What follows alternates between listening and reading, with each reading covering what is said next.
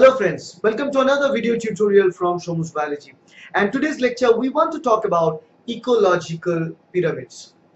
Now this topic is something which is destined for class 7 students, class 8, 9 students, as well as 11, 12 students, as well as graduation, masters, and even for CSIR students.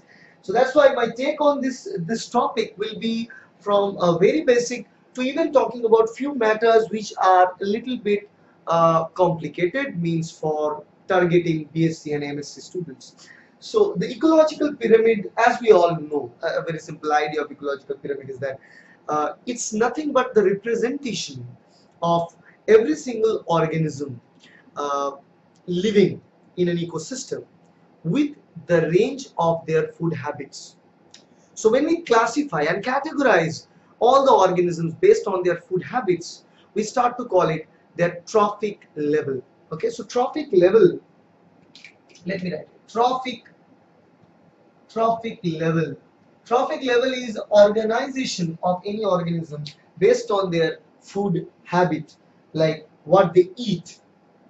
And as all of these organisms are living in the same ecosystem, this is the only way that we can explain how our ecosystem works. So this topic of ecological pyramid, then food chain, food web is a part of ecosystem ecology. Now in ecosystem, we know that the ecosystem is composed of abiotic factors as well as biotic factors.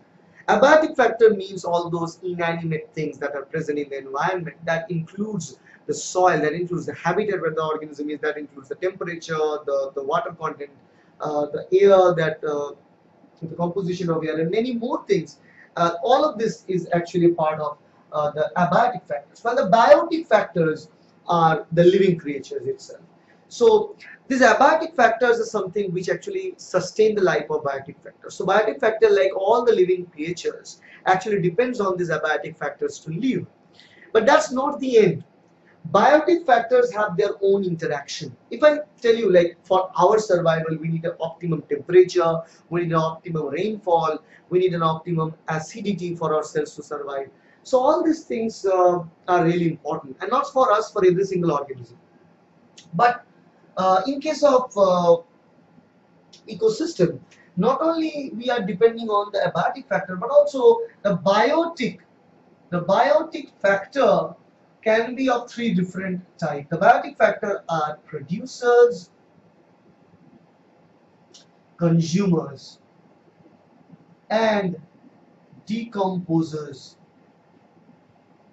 All these three category has their own role to play in ecosystem. Producers are producing the primary range of energy. That means actually they're receiving the energy. They are at the receiving end of energy from sun. So when I see sun in ecosystem, I see energy. So producers receive the energy, convert that photon of energy into chemical usable form of energy. And this chemical or usable form is sugar, the food that they actually produce. Okay. Now consumers utilize this energy that is chemical, like sugar, food, and convert it into another form of chemical energy, that is ATP. The normal energy currency that every single consumer can actually use for their physical activities. That's what consumers are doing. So taking chemical energy, producing another chemical energy. And finally decomposers, what they are doing is actually they're taking all this, and finally this energy is somewhat recycled back to the environment, not to the sun. I should not do the sun directly, but to the environment. It's transferred back, because decomposers, after the death of both, because decomposers work both. Decomposers work both in producer as well as in consumer. And after their death, all their materials that they actually took from the environment actually turned back, provided to the environment. So this is how the biotic factors always constantly interacting with one another. Now in ecological pyramid, we explain how exactly this producer and consumers are relying on each other and carrying this ecosystem forward.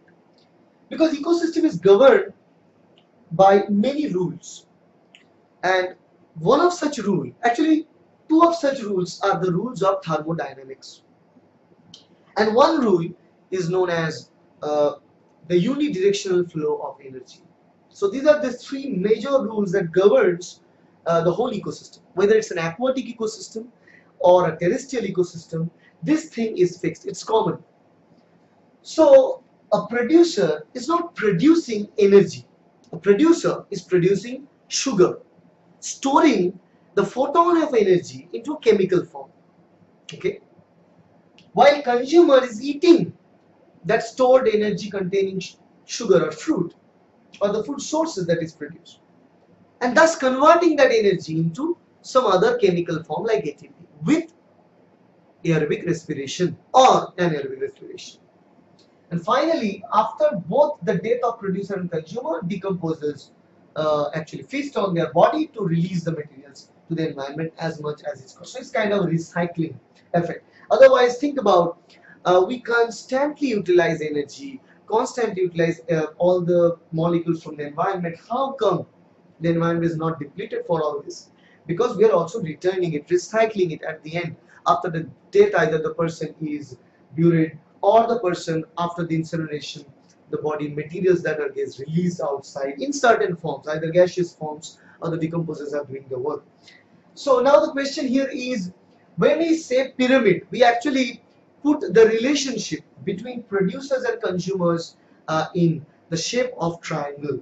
So it's actually not good to call it as a pyramid. Pyramid means a three-dimensional structure. So what I draw here is a two-dimensional structure. So this is a triangle that we can see. So this pyramid states many different individuals. Right?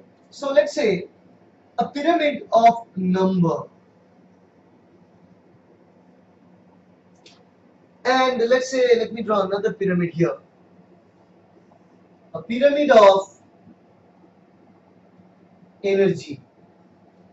So generally people talk about three: pyramid of number, pyramid of energy, pyramid of biomass. We'll be talking about these three. So let's first talk about this pyramid of energy, because it's more important to know about the energy first than other things. So what we find out here is the maximum energy throughout this ecosystem is received by producers, because they're receiving direct energy from sun. So producers are placed here. This is where producers are placed. We call them primary producers. Okay. So they have the maximum energy because they receive direct energy from sun. Then the energy, when transferred from producers to the consumer, significantly drops. And that comes the second law of this whole ecosystem. In the first law, I should have told you, the first law of this energy flow is this energy flowing in the ecosystem will be unidirectional. That means the energy will not go forward and backward. The energy flow will be from the producer to the consumer. And if we will break down consumer, there are three different degrees of consumership: primary, secondary, tertiary. Primary consumer, who is directly eating the plant; secondary consumer eating the primary consumer; tertiary consumer eating secondary consumer. So in this case, producer receiving maximum energy. From producer, the energy is flowing to primary consumer. From primary, it's moving to secondary consumer. From secondary, it's moving to tertiary consumer. And this flow of energy is unidirectional. Unidirectional flow of energy. This is rule number one. Rule number one of ecosystem pyramid. Energy flow will be unidirectional. It will not go backward. Never. The maximum energy is by producer, and the moment producer transfers the energy to the next generation, next, like first or primary consumer, first degree consumer, there is a loss of 90% energy. And literally 10% of the energy received by producer is getting transferred to the next trophic level. So these are known as the trophic level. Remember, trophic level is when you arrange organisms based on their food habits. So this is trophic level 1, 2, 3, 4. 4 separate trophic levels are designed So while the energy is moving from one trophic level to the higher trophic level, 10% of energy is only transferred. 90% of energy are lost as heat and other energy waste sources. So this is the second important rule. Energy loss. Okay, and the third rule, energy flow. And actually we should put this rule as first, energy flow. Energy flow begins from producer, continues till tertiary consumer. But what I say, unidirectional flow will be maintained. Only 10% of energy will be transferred. So if producers have 10,000 joule of energy, only 1000 joule energy will be transferred to primary consumer, 100 joule energy transferred to the secondary consumer, only 10 joule energy will be transferred to the tertiary consumer. So energy loss. So we can explain energy loss something like this. Energy loss. Okay. Now why? So we know unidirectional flow, but why this two? Why these two law and why they are governed by this law? Actually, if you look at it very carefully, this law are the law of thermodynamics. The law of thermodynamics states, the very first law, energy neither can be created nor can be destroyed. It can only be transferred from one mode to the other mode. That's what's happening in this energy flow idea. The rule 3 that are written here. So energy received by the, that's why producer is not producing energy, it's receiving an energy which is a light energy, a photon energy, and plant convert that photon or light energy into a chemical energy. Got it? So the very first step, light energy converted to chemical energy in the very first trophic level. From the next trophic level onwards, this chemical energy is converted to many other chemical energy. So we took this sugar, converted to make ATP in aerobic respiration. So it's a chemical converted to another chemical. So it's a chemical to chemical conversion. So again, no energy creation or loss. No energy or destruction. The third one, so that way continues from this primary consumer to secondary, tertiary continues. And this law, energy loss law, is the second law of thermodynamics. It states that most of the energy while transferring to one system to the other is actually lost as waste, as heat most of the time. And that's true because when organisms are like primary consumers receive the energy from the producer, and they use first few of this energy in their physical activities, and many amount of the energy is lost as heat. It's not lost, it's not destroyed, but actually it's converted to heat, and which is not usable by the primary consumer. That's why the amount of usable energy decreases from one trophic level to the other. So you cannot say energy loss or destruction. It's the amount of usable energy decreasing. That's why most of the pyramids that we see, most of the ecosystem that we see, generally are present till tertiary consumer, not more than tertiary, and even maximum quaternary consumer, but very uncommon to have a quaternary consumer. Most of the ecosystem, they maximum sustain tertiary consumer, because after tertiary consumer the amount of energy will be transferred will be very less, like in this case only 1 joule, which is not sufficient for that organism to survive. And that's the reason if an animal is present in the higher trophic level, they need to work hard, means because they have a higher complex metabolic pathways, so that organism need to eat a lot of the food that is present in the trophic level below, so that they can sustain their metabolic pathways, they can live in a healthy life. That's what is really important in this case. Okay, so that's why ecosystems, they generally have this maximum 3 trophic level, not more than that. Get 3 tertiary consumers only. Okay, so this energy pyramid, we talked all this about this energy pyramid, and we know this energy pyramid will remain as it is. It will always be straight like a pyramid, up straight pyramid. So maximum, the base will be the strongest to the bottom, producers, and the more we going to the top of the trophic level, the thinner and smaller area it's getting, because energy pyramid will always be like that. But if we consider the other kind of ecological pyramids, like the biomass pyramid or the pyramid of numbers, which I draw here, pyramid of numbers may not be the same as this pyramid of energy, because pyramid of number means, the total number of plants that are present. So total number of producers, simply all number of producer, number of primary consumer, number of secondary consumer, number of tertiary consumer. Now, most of the time we find this number pyramid also up straight, because there are many more producers, there are less primary consumer, there are less secondary consumer, there are even lesser tertiary consumer present. So if we consider this is as a grass producers, praying mantis as a primary consumer, frog as a secondary consumer, and eagle or let's say snake as a tertiary consumer, or even eagle here is a quaternary consumer.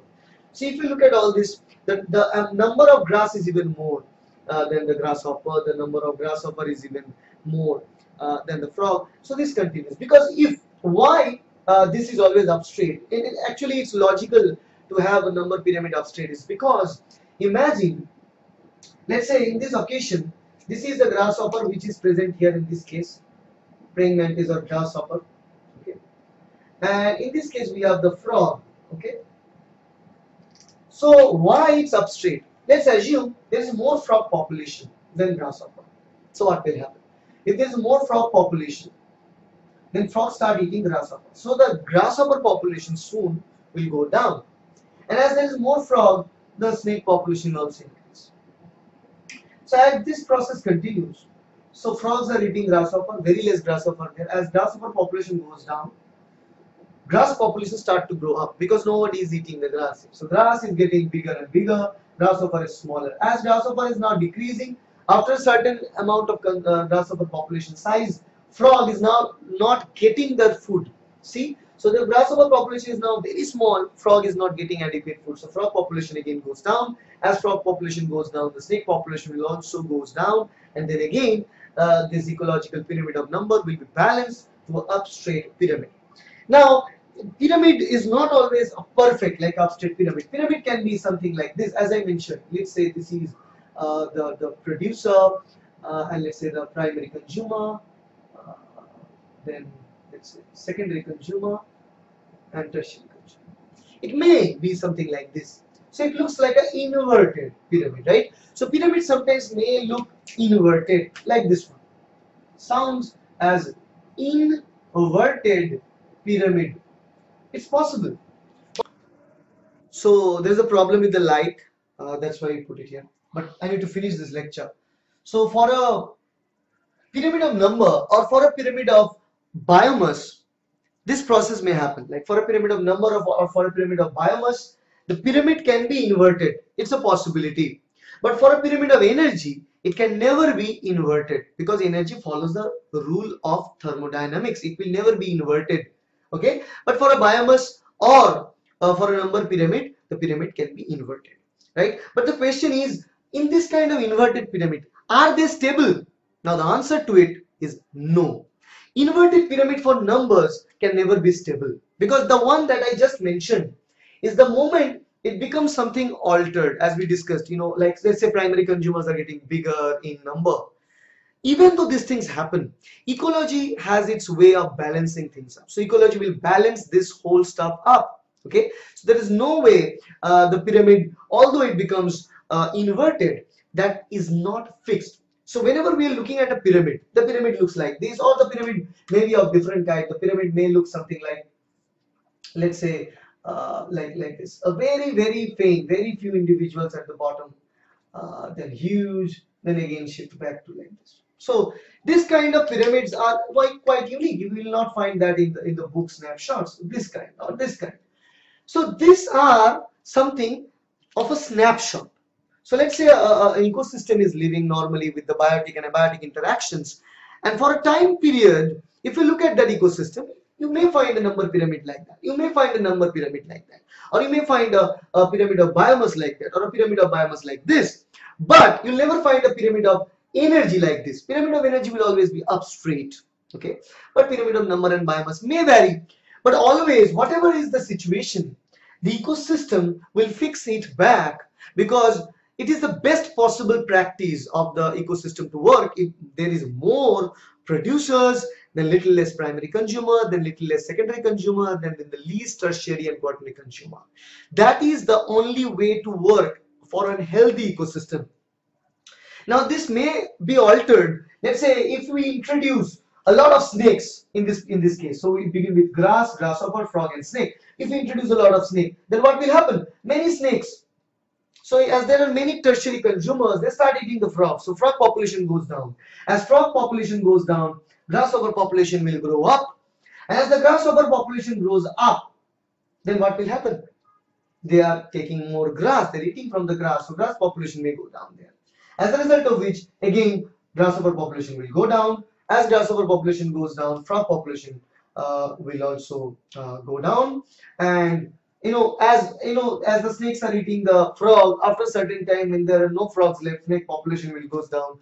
Thus, frog population will increase. And as grasshopper populations are there, so frogs start eating the grasshopper. So again, at the end of all these modifications to the environment will shift the ecosystem back, and the pyramid of numbers will be shifted back to their earliest conformation, earliest structure. That's what the beautiful healing power of our ecosystem. Ecosystem can heal itself. Ecosystem can manage itself to survive even in the changing environmental parameters, as well as changing the number of animals, and also changing the population size of producers as well as consumers.